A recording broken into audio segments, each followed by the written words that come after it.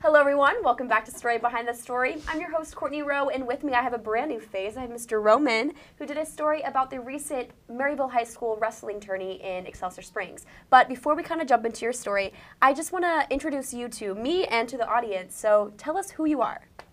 Okay, Roman Metcalf. I'm a sophomore here at Northwest. I'm a sports broadcasting major. Plan on going into work for like ESPN, sports radio station, something like that after I graduate. Right now I'm a sports reporter for the Northwest Missourian. I cover Maryville wrestling.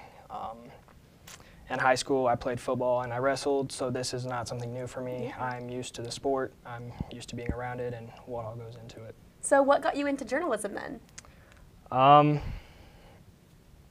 not the best writer, but I like to be able to go cover things. I go to football games and different sporting events, and I'll take pictures or shoot video, and this was just kind of one way for me to go and actually tell a story. Yeah. Well, it's so awesome that you get to do that here at Northwest. So to talk about your story, tell us what it was about. What did you cover?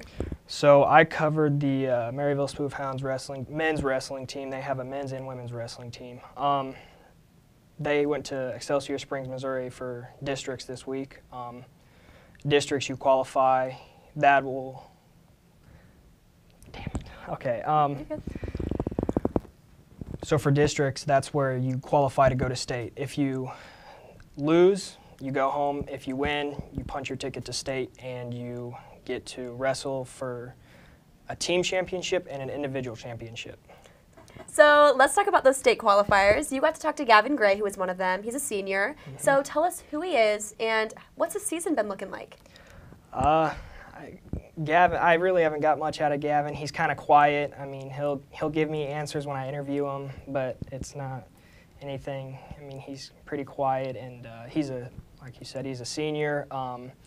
He's had a pretty good season. He's was dealing with a shoulder injury. He's wrestled through it, and he was able to punch his ticket to state. So we'll see if he can get it done. Last year he went to state, but he lost. I believe he lost in the first round. I know one thing that stood out to me that he said was that, discussing his win, he was like, it's nothing to, celebrate. This isn't necessarily an accomplishment, but I'm really just trying to focus on getting to state, focusing on that win, which kind of just shows that he's got that mentality that he's ready to win. He doesn't really care about what his successes are. He's just there for the sport.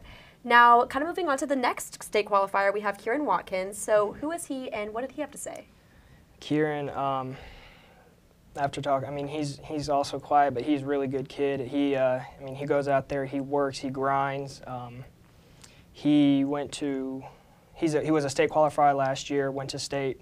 He unfortunately lost in the first 2 rounds of state, and he's looking to bounce back this year as well. So both of them are looking to bring home a state title or championship. So what did Coach Dallas have to say about his athletes? He said going into this week he was going to make sure that they stayed mentally ready and got ready on the mat, so once it comes to time to get out there and wrestle, they go and compete. So now to kind of wrap everything up, tell us what we should expect from you in regards to future stories. The wrestling's after this for wrestling, probably won't be another story till next year. They will be wrestling at state. I'm going to cover that, and then don't know what my future holds after that. But so. Well, I can't wait to read it. Thank you so much for sitting down with me today. It was nice to meet you, and it was nice to introduce you to our audience. And as always, thank you guys so much for watching, and I'll see you guys later.